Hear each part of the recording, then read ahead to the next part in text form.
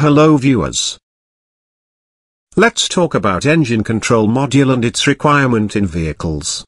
Basically, engine control module is known as powertrain control module or engine control unit. So what the ECM does? The main function of this controller is to get information from sensors and run certain actuator. The vehicle computer uses these inputs to adjust its settings so the vehicle can run in accordance with your driving habit. Let's know about the connecting sensors, which are playing the important role in ECM. Engine coolant temperature sensor, air temperature sensor, manifold absolute pressure sensor, mass airflow sensor, idle air controller, crankshaft sensor, camshaft sensor, throttle position sensor, oxygen sensor, NOx sensor.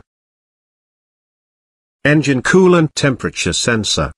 Its function is to instruct radiator fan to turn on and cooling down the liquid after getting temperature above 75 degrees. It is usually located at the bottom of radiator or top radiator hose towards engine block. Air temperature sensor.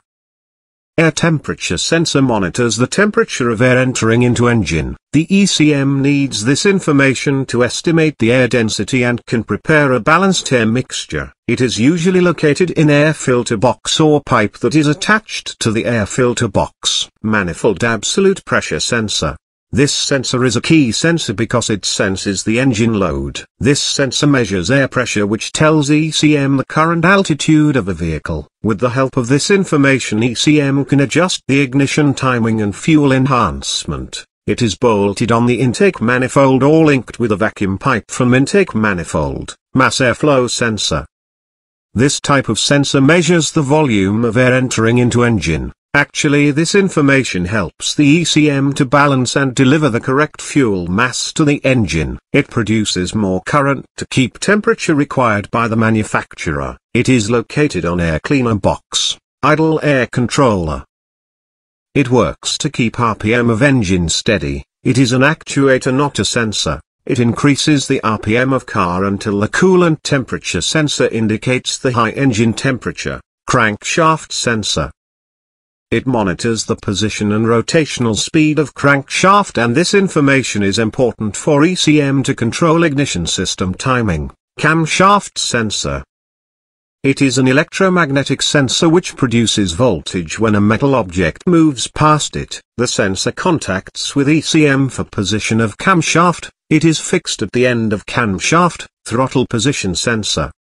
This sensor is linked with accelerator pedal and the throttle body, sends information about injector pulse width and spark timing. It is located in throttle body and it is neither washable nor repairable. Oxygen sensor.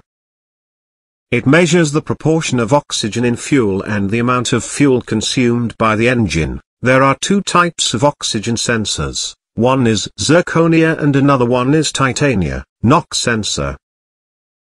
This sensor contains a crystal that detects mechanical stress and produces a voltage when the car knocks. It also allows different grade fuel without any type of engine problem, and it is fixed in engine body. These are the sensor details.